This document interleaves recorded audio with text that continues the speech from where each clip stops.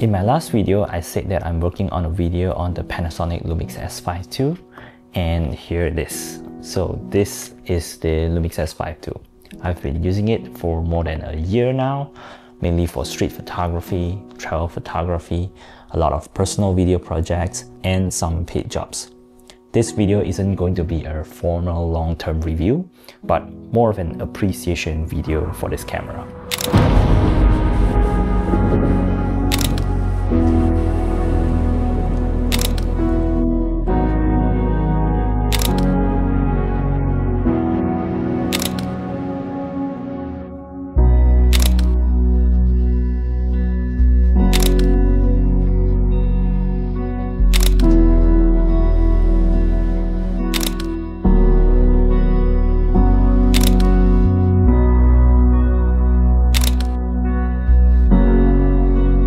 About a year ago, I was stuck in a rut. Creative block had set in, and between my day job and life's demands, I just didn't have much energy or time to shoot. Sometimes we creatives can develop unhealthy habits to cope with creative block. Some may even resort to alcohol or substance abuse, and mine was gas.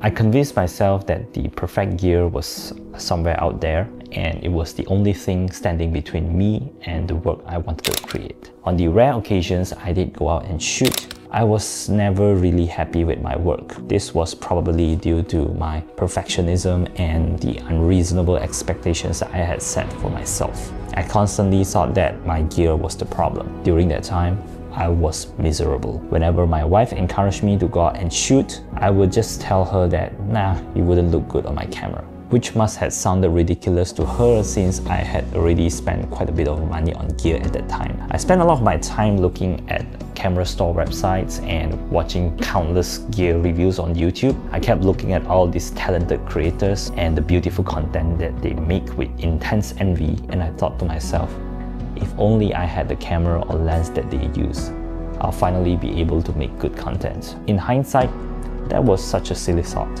I was using a Nikon Z5 at the time, which is a pretty good camera in its own right, and some Nikon Z lenses, which are all amazing in terms of image quality.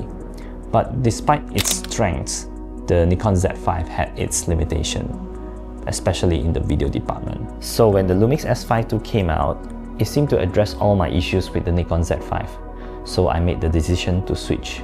The first project I did with this camera was on a trip to Terengganu with my wife. Throughout the entire trip, I only had the 50mm f1.8 lens. I shot everything with it, and the moment I put the files up on my computer, I was instantly blown away by how good everything looked, both stills and video.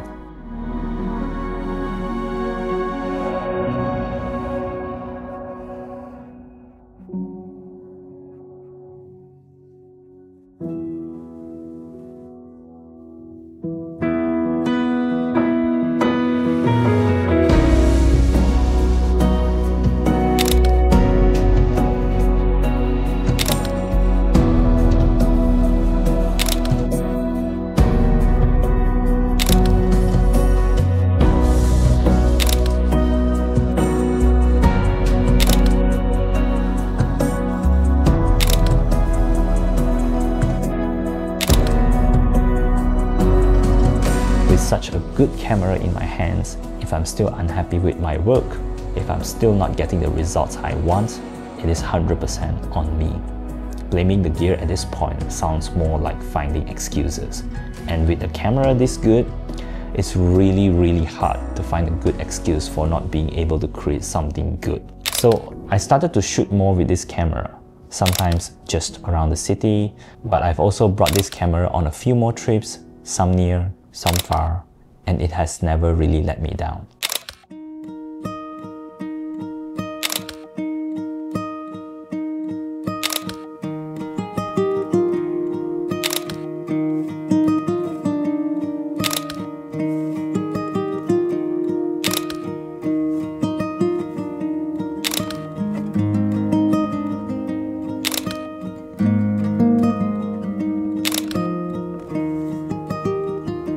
was with this camera I captured some of my favorite photos ever on our trip to Hanoi, Vietnam in December 2023.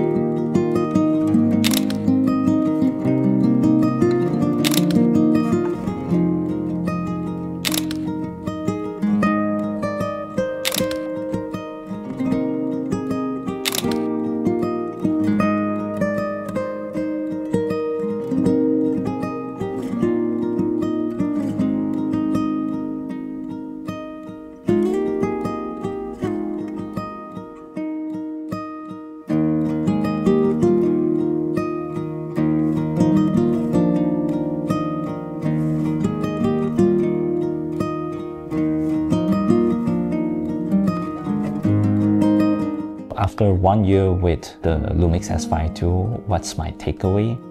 Honestly, this camera has been a joy to use, and it is definitely the best camera I have owned so far. But if there's one thing I've learned, it's that there's no such thing as a perfect camera.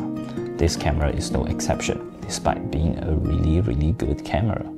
But a camera is just a tool, and as such, there are different tools for different jobs. I've realized that my previous obsession with finding and getting the perfect camera for all types of shooting was not only unrealistic, it was a pipe dream, and it has created roadblocks on my creative journey. I kept finding excuses and blaming my tools when the problem has always been with myself. It has become increasingly easier to get caught up in the specs, the latest gear, or the belief that a new piece of equipment will make you a better photographer or filmmaker because of YouTube and social media.